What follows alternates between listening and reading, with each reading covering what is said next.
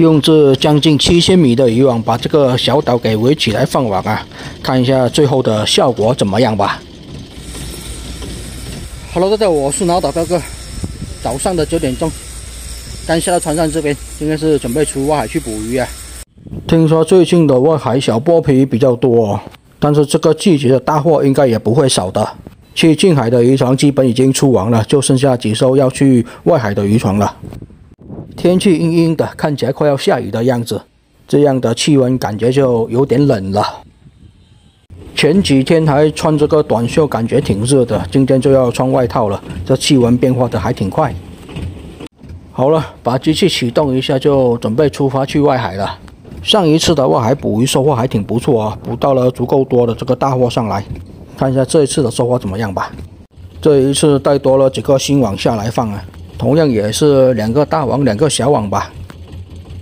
感觉天气特别晴朗啊，应该可以过个2天1夜的样子。要去那么久，先把油给加满先，还要把这个淡水桶给加满淡水哦。早上的时候还有点风啊，但是越往越晴朗，特别是明天就更晴朗了。如果今天的收获还不错的话，就放多一次网吧。但是没有什么鱼收获比较差的话，就不放网了，就直接回来了。最近也是没有什么鱼情啊，就是听说最近的外海小剥皮比较多，要不然我都懒得出外海。但是现在的天气也不暖和，小剥皮没理由有那么多的吧。但是小剥皮一多，估计价格又是要下降了。要不然这一趟就直接围着外海的一个小岛围岛放网吧。你看到达外海这边，海水的颜色立马就不一样了。赶紧找个好位置啊，把前面的这一个小岛给围起来放网吧。总共有个6800米的渔网啊，将近7000米的渔网，围着一个小岛放也是妥妥的了。这也是今年的第一次围岛放网了，毕竟以前我们围岛放网的收获也算是还行的。海天一色啊，看起来是挺漂亮的。今天围的这个小岛感觉还挺大的，放了2个网下去，感觉都围不到这个小岛的一半啊。感觉今天这4个网下去，不知道能不能把这个小岛给围满了。以前6000米的渔网都经常围起来，要不然网就不要放那么密了，放松一点，这样子比较好围岛啊。而且网放的位置基本也都是这些礁石区的位置啊。好了，把这个浮标放下去，今天的第3个网也是放完了，就剩下一个我大网没有放到海里面去而已了。今天的最后一个网啊，这一个网放完就直接停泊在这个小岛的旁边就行。船上的网也是清空了，总共应该差不多6800多米的渔网，将近7000米的渔网啊。看有没有什么好的收获吧。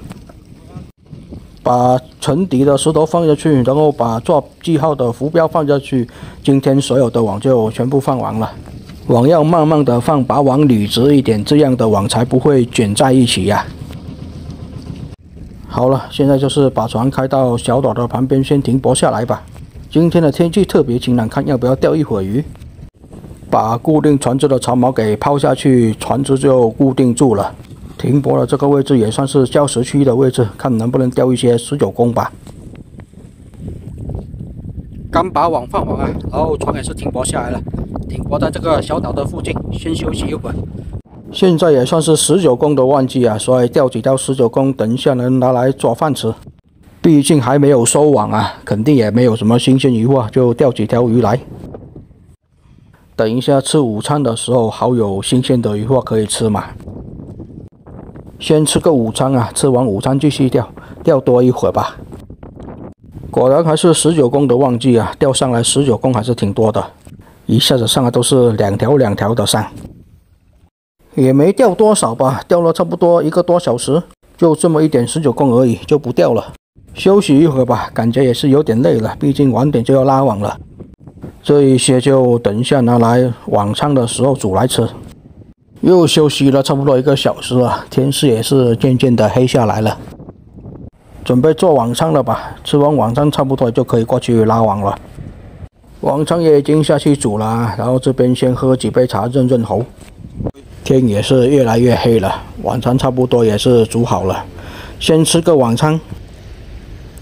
吃完晚餐，差不多等太阳完全下去，就要过去拉网了。也预祝今天收获满满吧。每次出来外海的工作时间就会比较长一点，收获多的话就在这边留多一天。晚餐煮好了，19公煮这个面条吃。正当季的19公还是非常鲜甜的。毕竟网拉完还有宵夜呢，所以晚餐吃简单一点。拉完网的新鲜鱼货就拿来做宵夜啊。好了，我也先吃个饭，吃完饭差不多天就完全黑下去了。海里的日落依然还是挺漂亮的。果然吃完晚餐之后啊，太阳已经下到海平面下去了。天黑得比较快啊，大家都吃完饭了，然后把机器启动一下，就差不多要过去拉网了。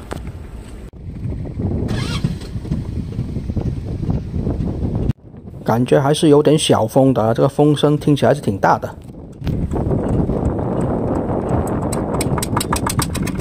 好了，把这个固定船只的船锚拉上来之后，就直接过去拉网了。收获满满的一天就准备开始了呀！今天有点小风啊，吹起来整个人都是凉飕飕的。毕竟就停泊在这个小岛的旁边，所以直接开过去就到了，准备拉今天的第一个网啊！今年第一次围岛放网的第一个网啊！第一个网是先拉小网啊，网放在海里面大概也是要7、8个小时了吧，差不多。好了，上来的第一条鱼货是一条白花鱼啊，而不是小剥皮鱼。不是说最近的小剥皮鱼挺多的吗？怎么不见了？第二条鱼货也是一条白花鱼，是近海的白花游到外海这边过来了吗？我明明是过来捕小剥皮鱼的呀，第一片网就上了2条白花鱼而已啊。没什么鱼货，海星倒是来了一个啊，又是上来一条白花鱼，这咋回事啊？说好的最近小剥皮比较多啊，难道放网的位置碰不对？呀，这边倒是来了一条大货啊，好像是一条香头吧。难得的拉小网拉不到鱼货，还上来一条大货上来，果然是一条香头啊，还挺大条的，应该要1斤多。今天感觉鱼货比较少啊。第3片网啊，才上来这么一条香头上来，终于来小剥皮鱼了。今天的第一条啊，看来是因为上次比较暖和，小剥皮比较多。现在气温又降了，所以小剥皮感觉又多起来了。小真鲷也来一条啊，最近的小真鲷也不少啊，就是今天的鱼货数量是少很多了，所以就是鱼货不够，只能石头来凑了。看来小岛的旁边这种大块的礁石还是挺多的，把它丢回海里面去啊。黄鲫来一条啊，黄鲫的旺季应该也是快到了，应该也是这个月就黄鲫比较多，春天也就是黄鲫生长的季节，说数量多一些。这些黄鲫也不算大条，不大不小吧。现在的黄鲫应该也是要40块钱左右。今天这个位置怎么这么多的白花鱼啊？外海的白花鱼不多的呀，难道是一整群从近海游到外海这边过来了？大真鲷来了一条啊！上一次的外海就捕到了挺多的大真鲷。上一次的外海不管是大网小网都是大真鲷比较多。这一条有个1斤出头吧，上一次卖1斤是有这40几块钱到50块钱之间。现在的大真鲷价格其实也算还行的。哦，大黄鲫也上来了一条啊，这条黄鲫够大条。